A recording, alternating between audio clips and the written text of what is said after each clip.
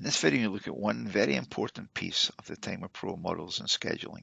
This one right here, which you can see here is the on-screen Yamazumi charts of the actual scheduled build sequence reflecting the model mix on the line here.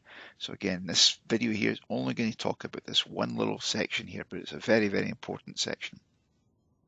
So what we have is the detail for each of the models that are going to go down the line. In this example, we have two. This is model A that you're looking at right now. And if we switch to model B, it's a different combination of elements and options here. So again, you can have up to 30 different models here. And notice here that each model has to go down through all 12 stations to complete the process. I go back to model A, and again, you can see the same 12 stations here. Then I bring in my schedule here. And what it's done, it's projected when individual issues are going to occur here. Now, if you look at the model column highlighted in blue, if you click on one of these items, it will tell you at what station this particular model is going to exceed the takt time. Not only that, there on the right, you can see the percentage by which it's going to exceed the takt time. Obviously, a takt time that's only 1.8% over the target takt time may not be as important as a process that's 12.9% over the takt time, as shown here. So you can click on each of the ones highlighted in blue to see where the issues are. And over here in the scheduled date and time, it shows you by date and time when issues are going to happen here. So if I click on the 10th build sequence, when that is introduced to the line, and it tells you right there in the top, when model B build sequence 10 starts production, the following models will exceed the 1400 takt time. And you can see it's build sequence number 7, which is model A at station 4. The time is going to be 1676. That's in excess of 276 over the 1400 takt time, which is 16.4%.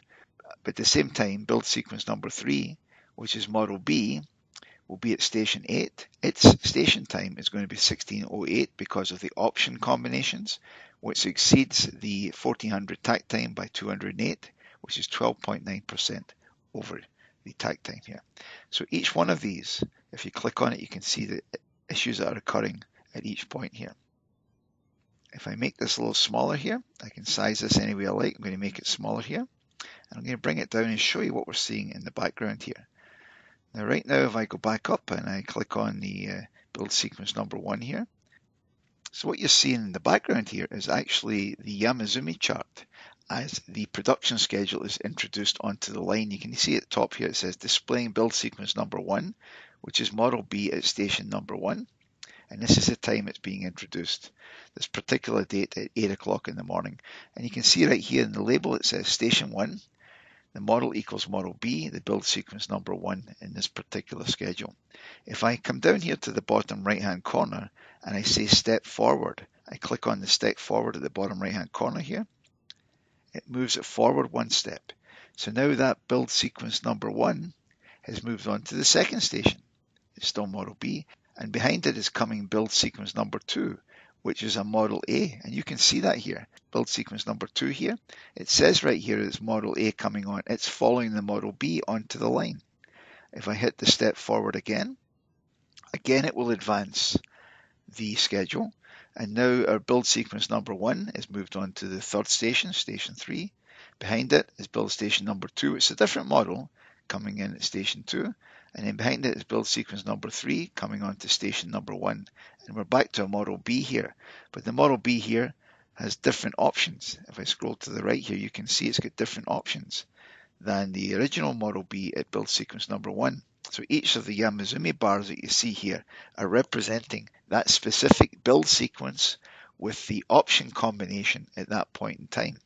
And if I make this a little bit smaller here, we can see it just progress through here. So I step forward and you see the product coming on. Now we get to the fourth station here. Here I have a couple of tasks that are above the takt time for these particular combinations of options. And you can see, so station number 4, model B, which is build sequence number 1, is going to exceed the takt time. In fact, if I hover over this one right here, you'll see those numbers there. So you can see it, model B, down at the bottom there, model B is at station 4. The cycle time is 1484, which is 84 over the 1400 takt time, which is 5.6%. So you can see here this particular overage here is equal to 5.6%. Come back over here, and the one currently at build sequence number 3, which is currently at station 2. You can see it at station 2 up here. It is exceeding it just by a little bit here, and we can see how much it's exceeding it by hovering over here. It's exceeding the 1400 takt time by 25, and the percent is 1.8%. So that's not maybe as critical as the one that is currently at station 4. And so we can keep on hitting the step forward here, and it will keep on bringing on the build sequence one station at a time as we go through here. This is to try and show you what's actually happening here. If I drag it up the top here and I keep on going, you'll see it continue to flow through. So here we go. A couple of issues here you can see here. At station 2, I've got an issue here, up here. And I've also got an issue down here at station number 8. And we can see that if we just hover over that build sequence 8, it tells me what ones it is. So it gives you the same summary down here. You can keep on advancing through the build sequence and it builds up the Yamazumi chart for each of them. Now eventually the product is going to start to exit the process. You can see here now it's actually coming off the process here. So displaying build sequence number 10 at station 3. So if I bring this back up again and show you the whole schedule, you can see we've got 10 items on here, but then we've got the run out here. We're calling it the run out over here on the right here. You can see when build sequence number 10 comes on, it's at station number 1, but it has to flow through all 12 stations. And that's what it's doing. This is what we're calling the run out over here. And we're also highlighting to you when you're going to have issues. And I can double click on this, it'll take me right to that particular point. And you can see right at that point, this one exceeds the takt time here. And what that is here, you can just hover over it. That's build sequence number 7, model A at station 8. The cycle time is 1551. An excess of 151, which is 9.7% over the takt time here. So we can keep on doing this, stepping it through here. This is showing you in real time what's actually happening here. Now this is obviously manually driven, and what we're going to do in the next video, we're going to talk about the schedule issues here. This is going to be a report that you can generate that will summarize all your issues in the process for you. But we do this presentation here with the stepping through, and we can also step backwards as well if you want to play it back, so you can actually see what is happening as we run the schedule through the process.